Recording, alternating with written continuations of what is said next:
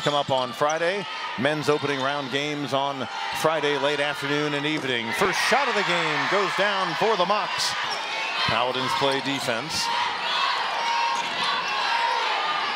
Dina Gerald from the corner, a streaky shooter. She can go. And the Paladins have some nice balanced scoring. They have 3 players in double figures scoring. So when they start getting on a roll, they have so many options. Porter kicks into the corner. Sigrun Olafsdottir missing. Cornelius battling and able to beat the shot clock. They had a second left as Abby Cornelius. She is one of the players that just shy of double figures in scoring. Just into the game and feeling the stroke. Murphy. College high school athletics tradition never graduates, and this is the gold standard as Chattanooga over the years for women's basketball on the SoCon.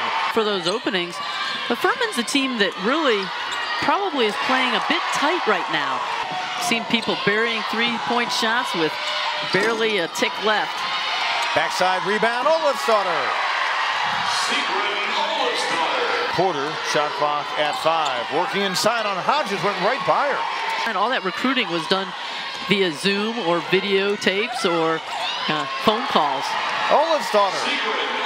Back-to-back field goals for Gerald's. Back out high. Oh, and a nice look inside, and Cornelius with the finish. That's good recognition that Van Rye really wasn't into the play defensively. Hesitation for the native of Iceland. Off the glass. 8-0 run to build the lead. They just don't have as many weapons on the floor at any one time as Furman does. Cornelius, great extra effort, gets it the second time. Coach, dominant start by your team. What led to such a spirited start to this game? Well, we have struggled all year long, and we have been without a full roster for many weeks now, and I knew that my girls were going to come out here ready to go and just be able to show everybody what we've been missing these last few weeks. We cooled off a little bit, but our defense kept us in it from the start, and so I was pleased to see that. We're still getting good looks. We just have to knock them down, but boy, the energy that we have, I hope we keep that up in the second half. How do you keep it up? It comes from within. I mean, Aaron, come on, you know it has to be somebody, like they got to do it themselves, and I'm going to go in there and I'm going to try to get them out here as quickly as I can. I don't want them to sit around too long. Definitely. Thanks, Coach. Thank you. Win for the 6th time in 9 games this year when leading at the half. Bullet pass inside. Olafsdottir to Cornelius. No shot clock to look at above the basket. Those both have been turned off for a technical issue. There is one at the top of the arena. Abby Cornelius. Another bucket here early in the second. Built another double-figure advantage. Shot clock coming up on 5. Olafsdottir missing. Cornelius right there. Gerald's in the lane. Good find of Hampel, who gets the bounce. Cornelius looking to step around the defender, and she's able to go to the hole.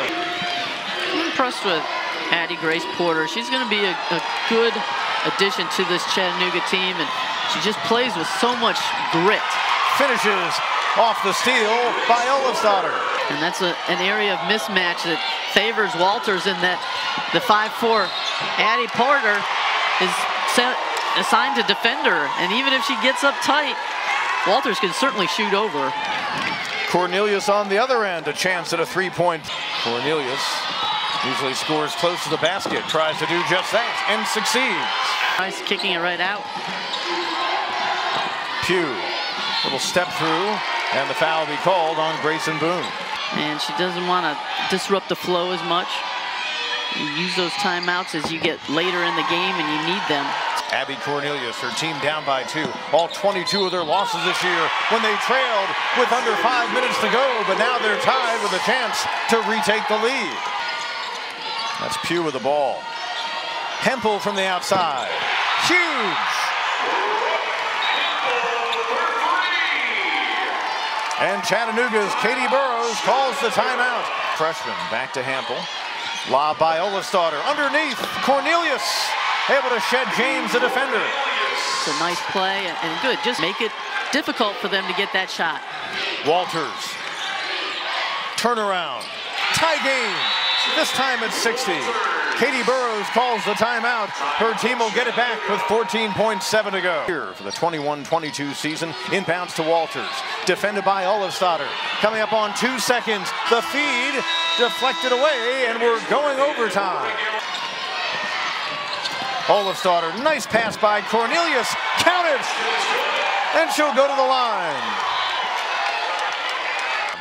8-point game. New career high for Walters with 26. Porter, what a great effort just to get the ball toward the hoop. She'll go to the line. So careers high in the ball game for in this game, and really was battered and beaten by this Furman team in her small stature. And Walters dribbling out the final seconds of a 45-minute